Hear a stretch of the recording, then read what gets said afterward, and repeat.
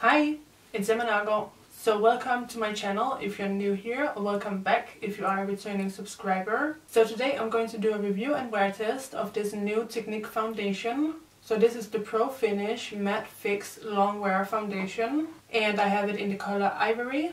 So this foundation retails for £5 on Technic's website, and that's where I got it, but I actually got it with a 40% off coupon code. Technic always has good coupons, so definitely use a coupon if you're shopping on there. And yeah, I did a full review and wear test with this foundation. And for reference, I do have super oily skin, especially in my T-zone. So if you also have oily skin and you have been eyeing this matte foundation, I'm going to give you the full breakdown of this product in today's video. And if you liked the video, don't forget to give it a thumbs up and subscribe to my channel if you haven't already. And you can also click the bell to get post notifications. And if you share this video on social media, it really helps out my channel a lot, so thank you if you do that. And now, without further ado, let's just get right into the review.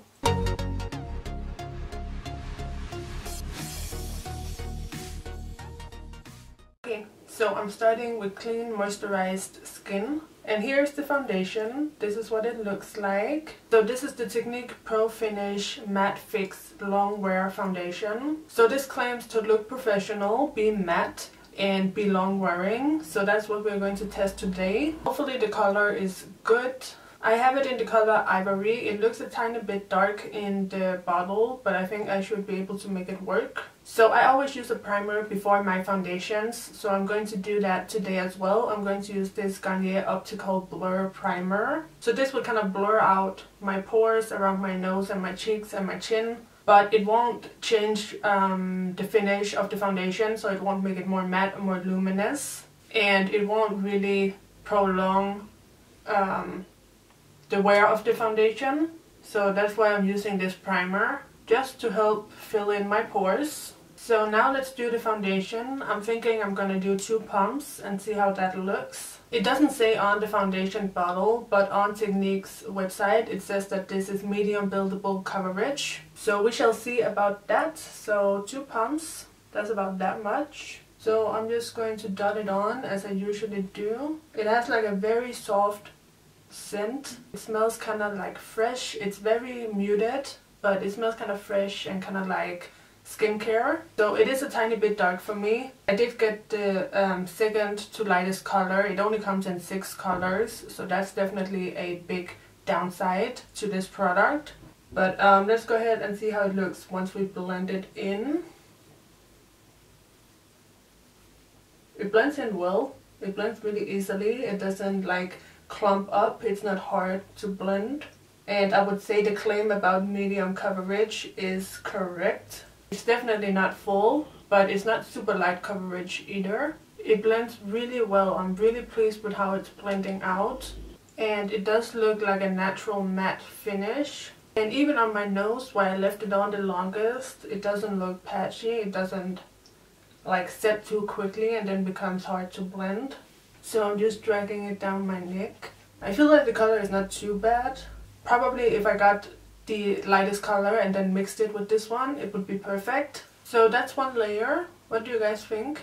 I actually think it looks really, really good. It blended out so effortlessly, and it's medium coverage, and it has a nice matte finish without being super matte. So if you don't like the very intense matte look, then this is good for you. But of course it did say it was buildable, so I'm going to try and build it up now. So we are gonna do another 2 pumps and just do exactly like the first time. So it's definitely building on itself, and I still think it looks great. It blends out so easily, so definitely don't be afraid to build it up. It builds up beautifully. And sometimes when you build up matte foundations, they can go kind of patchy because you're building on top of a very matte surface. But this one is not doing that at all. It's super easy to blend it or to build it up. And I feel like it looks pretty true to the color in the bottle. As you can see, it is too dark for me.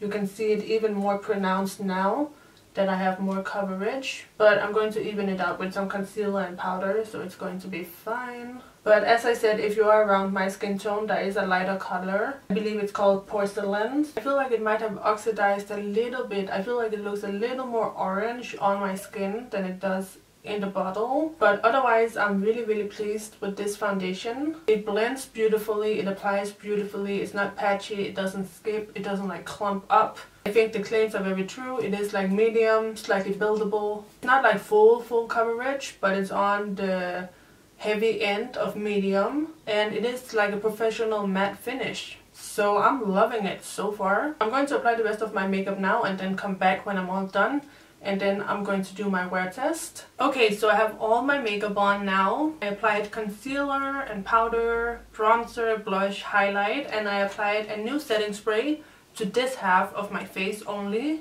So I'm going to see if this spray makes my face more matte, because this is supposed to be an ultra matte setting spray. So I have that on this side of my face, and I have no setting spray on this side. And so far I can't tell a difference. I think both sides look matte, and I don't think there's any real difference. And I also think the foundation looks good. It looks exactly like when I first applied it. It hasn't oxidized any further. It hasn't gone cakey when I applied my concealer and powder, or my bronzer and blush, or anything. I think it still looks really good. I applied it about 2 hours ago. It is now around 3:30 in the afternoon, so I will check back with you guys later on tonight to see how it's looking, to see if it's still looking good and if it actually stays matte. That is like my main concern, that it's going to be long wear and matte. Because right now I feel like it does have, you know, the nice professional finish that it claims. I feel like it has a nice medium buildable coverage.